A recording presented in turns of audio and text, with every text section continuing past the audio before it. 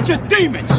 Always talking out their ass. Uncle Tomahawk. See how you got these pompous bastards come down here in the middle of a native rally with their dirty ass hat on, with their dusty ass hat on? Crickets! Crickets! A bunch of future school shooters. That's right. A bunch of incest babies.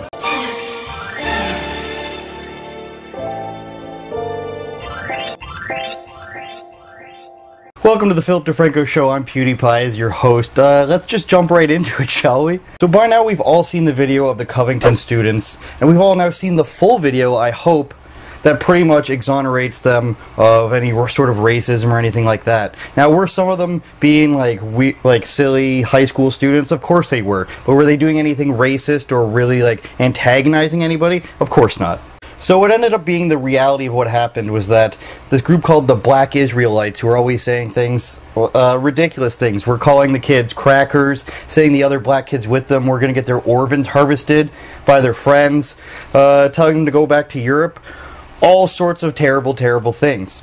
Now, of course, all these media companies, they jumped on it within 15 minutes. Oh, this racist school. People are calling their school, telling them to be expelled. People are threatening the kids. And even Philip DeFranco went along with this fake story, this fake narrative. But to his own credit, he actually came back and recorrected a lot of it and showed what actually happened. Students might as well have just spit on the cross, with quotes like, "They mock a serious, frail-looking older man and gloat in their momentary role as Roman soldiers to his Christ. Bullying is a worn-out word and doesn't convey the full extent of the evil on display here." And even had March for Life itself distancing itself from the boys, saying, "The pro-life movement at its core is a movement of love, and the reprehensible behavior shown in the video in no way represents the 46 years and millions of people who have peacefully and respectfully gathered in Washington, D.C. to stand up for the unborn." And also because I think it's important to hold ourselves accountable. I mean, this is something that I personally commented on over the weekend as well. I, like many others, commented on the information that was being thrown out there by all sides. And I joined Meghan McCain in what she added in a follow-up tweet after she deleted the previous one, saying, I, like many others, may have reacted too quickly. And, you know, I do apologize for that because, yes, while in the past I've said over and over, I am not perfect, I'm not infallible, I'll always try to do my best, and I will mess up. I really do apologize for reacting to this situation that, I mean, yes, based off of everything that was out there and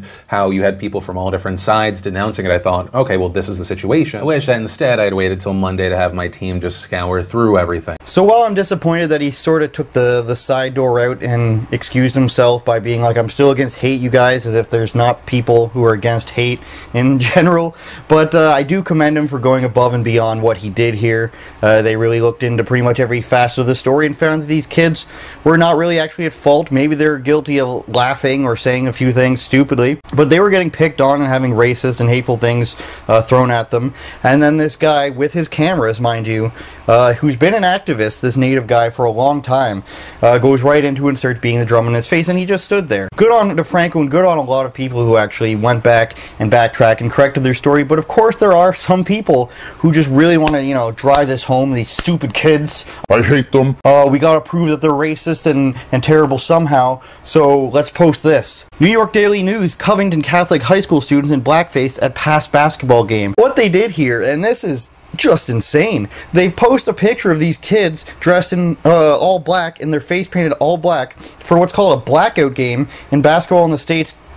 Schools across the country do this depending on their color. They might do a whiteout game for winter. They might do an all-blue game depending on their school's colors or their mascot colors. So they do this, and they find a picture of them doing this, and then they put it where it's a black player is being yelled at because he's on the other team, and they make it seem like this is racist. I'm going to go insane. Covington Catholic High School basketball team celebrates win by making white power gesture. So now the official 3-point symbol, and I'm not even going to do it because somebody's going to screen grab me. The official 3-point symbol that refs throw up and that players throw up is now the white power symbol. Do you see what you've done, Mike Cernovich, where they actually made people believe this was a white power symbol? That's just people celebrating a 3-point shot, and people actually had to reply and post pictures of black players doing it in the NBA to prove that this isn't a white power symbol, but that didn't stop them there, now did it? Are you aware that the cover photo for this article shows a Covington student flashing a white power sign?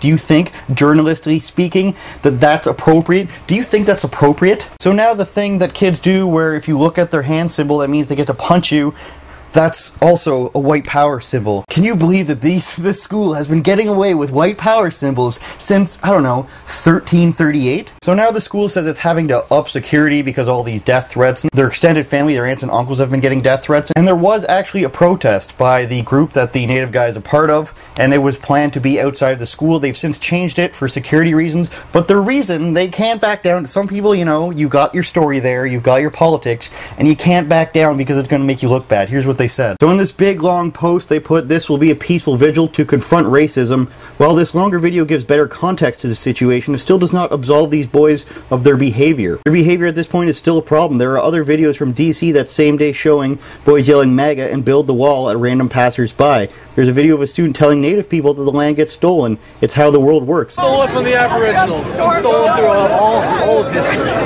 Land gets stolen. It's how it works. But more stuff completely out of context. They tried. Nobody's been able to find this video of the kid saying build the wall to anybody. And the stolen land thing, he's just literally saying that countries all around the world have had land stolen from them and wars happen. That's how it works. If you can name me a country that has not had a war over its land in its foundation, you let me know. What about Fiji? Can we think of Fiji? Maybe it's that island where the guy went to try to explore, and the natives there shot him with an arrow. So as you can see, some people will not back down from their previous statements. They just keep digging their heels in because they can't be wrong, or because it's politically inconvenient for them. This is troubling to see how much people are, one, willing to jump down people's throats and threaten children, and two, not back down once they've been given clear evidence to be proven wrong. So let me know what you think in the comments about the incident, who you think's in the right, who you think's in the wrong, maybe some stories of the weird stuff you've seen, the crazy comments, or some of the nice stuff. Try to be nice. Don't tell me I'm pale like somebody else did and it really hurt my feelings. I hate them. I wouldn't lie to you except for maybe this once.